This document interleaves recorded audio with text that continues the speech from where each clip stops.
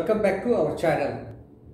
Since last 3 videos, we had been discussing regarding how to prepare for the examinations, how to improve your skills, how to be dynamic in your thoughts, with your information and everything, with current affairs and everything. Now let us discuss to manage all these things. Lots of NCERT books we discussed. We discussed about different magazines. We discussed about different types of newspapers and all that one. Now, how to plan your time to do all this is the most important aspect which will decide your success. It's not only what you read, it's also how you read is more important. And to how to read, what to read, and how to plan your day, how to plan the whole preparatory program, what steps you have to take, what you have to keep in your mind. Generally, some people, they say that one, the recent June 5th, 2022 question paper, some newspapers, the analysis came that one, the question paper is too lengthy. Some people say that one, the time is not enough. Some people say that there is more to do, there is less time. But we can say that one, time is for everyone the same. It's 24 hours only a day, whatever may be. The nature has fixed its own alarm clock, saying that one, it is sunrise to sunset, sunset to early morning, morning to evening. So the time is same for everyone. The Prime Minister of India, or the President of India, or the Chief Minister of Andhra Pradesh, or the Chief Minister of some other state, or the President of America, the President of Russia, they don't get any extra time. They too have only 24 hours time. Whether it is a street vendor, or a civil servant, or a public personality, a great writer, whatever may be, everyone has managed their time within that 24 hours only. So, it is pretty clear that the time is fixed. You can't enlarge the time. You have to manage your time. What we call this one, the time management.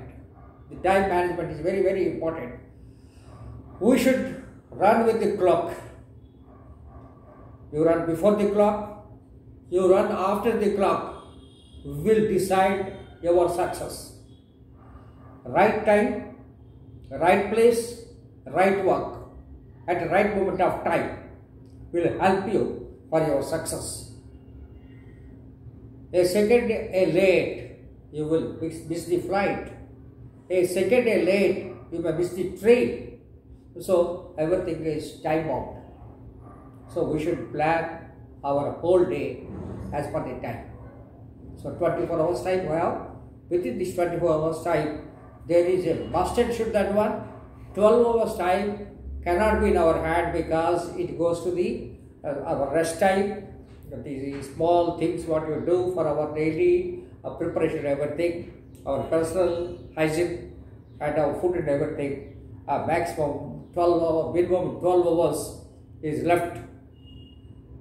The remaining 12 hours only you have to plan.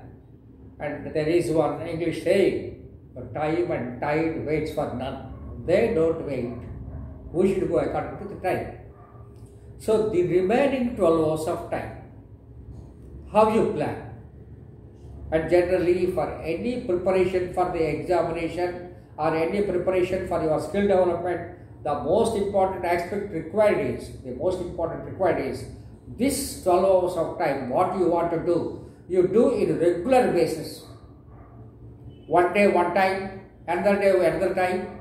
One day you spend a sleepless night, the other day you sleep whole day. That will completely disturb your preparatory programs and all that one. And if you want to make it, morning 5 o'clock, you want to be ready. Every day, please, within the 10 minutes this side, that side, it's okay, no problem. But you keep yourself ready every day at that particular point of time. Because our body clock we have to set. And body clock also set Don't disturb your body clock. Each day, one time, the other day, the other time. This is not proper. Whatever may be, before 7 o'clock, you complete everything. Get ready yourself and sit for your studies and all that one. First 1 hour, 1.5 hours time or 2 hours time, spent only on newspapers and magazines and analyzing them. Go on analyzing the news items with the help of so many other tips and all that one. Then you go for your general studies paper. Generally, when you are completing your newspaper reading as well as your magazines and all that one, most of the current topics are getting completed. Not only that one, some of the political events, political science, geographical matters, climatic matters, environmental matters, sports, literature, and so many other things are also covered with the current topics. So what happens, if you add this one, you interrelate your current topic with your general studies paper, with your optional subject, then it will be very useful and that keeps you dynamic in your thought. So please see that one, the timings follow properly. So 7 o'clock, you have set up your time and all that one. Maximum by 9:30, 10 o'clock, you complete all this one. And every 2 hours or 2.5 hours once, at least there should be half an hour break. There should be half an hour break. Because the withstanding capacity of the mind is limited. And if you go on doing it, even though your mind is refusing, your body is refusing, it will create fatigue. It will create fatigue. And that fatigue will not help you to accumulate to understand the matter. So maximum 2 hours, 2.5 hours. Give you a break, small break. Then again you start regarding your other subjects and all that one. Then go for lunch. 12:30, before 1 o'clock, complete your lunch. Then give half an hour break or 1 hour break. Then again you resume your studies.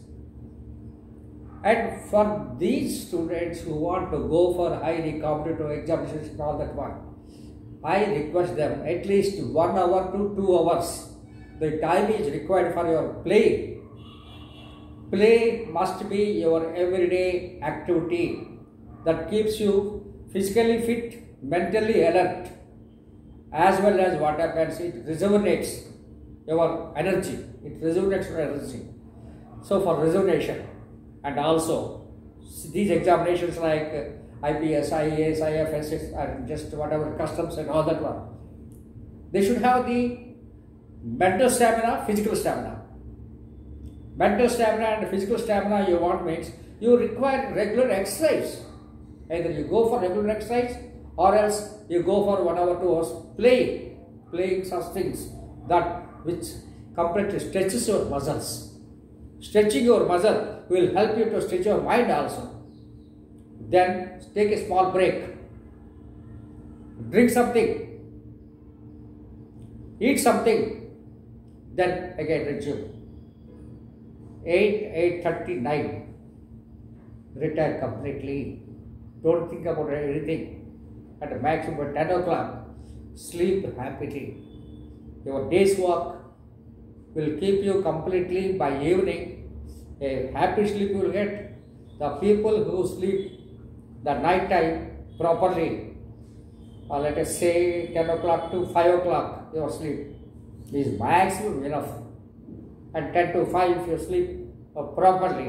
Again, next day you will have the new life, new energy.